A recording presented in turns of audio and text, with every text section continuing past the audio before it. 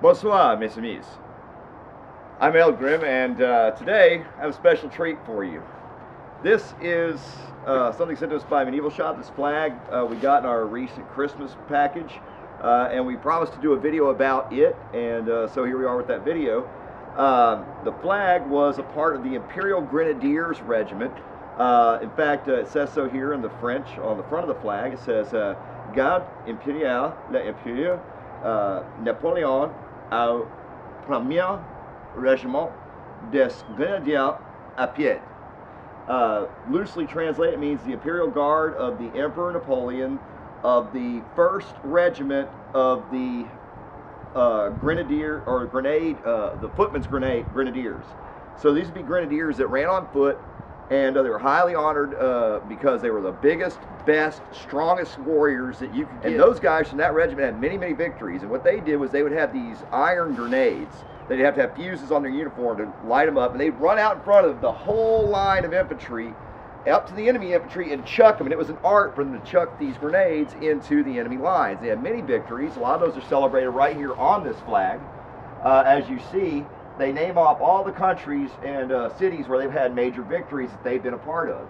So the Grenadiers helped in Austria, they helped in Friedland, they helped in Moscow, Berlin, Vienna, Madrid.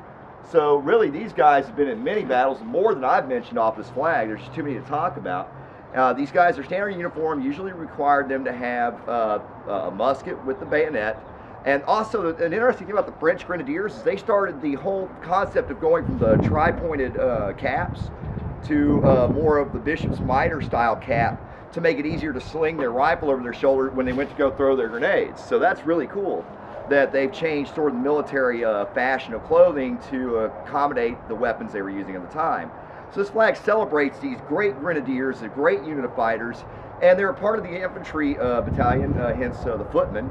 So every footman was issued the briquet. Anybody under a certain rank, usually it was enlisted men.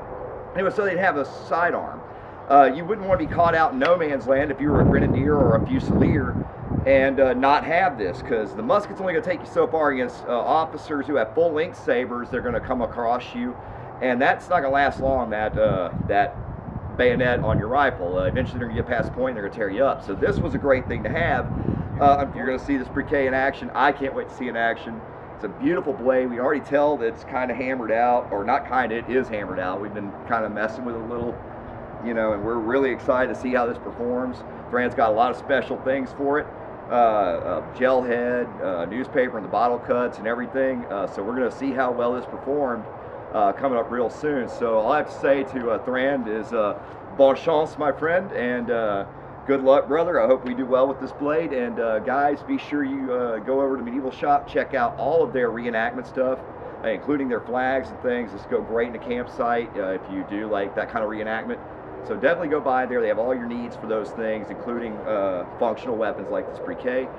Thank you so much for watching our channel. Make sure that you subscribe to our channel if you haven't already. We love subscribers around here. You get updates if you're a subscriber of new material coming out, including when the briquet weapon test comes out. You'll get an update for that.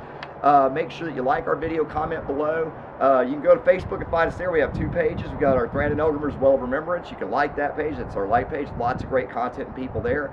And we have our private page, the closed group, the Thran YouTube Boat Crew. You go there, you can have private conversations with Thran, myself, and other boat crew members, and there's lots of people with lots of skills, armoring, blacksmithing, mead making, everything. So you get to run to a really great group of guys and trade ideas. It's a great forum, so check that out.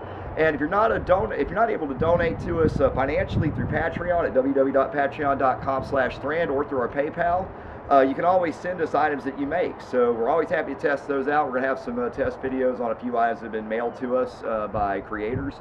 So those are always welcome. Thank you again for watching. Au revoir and farewell.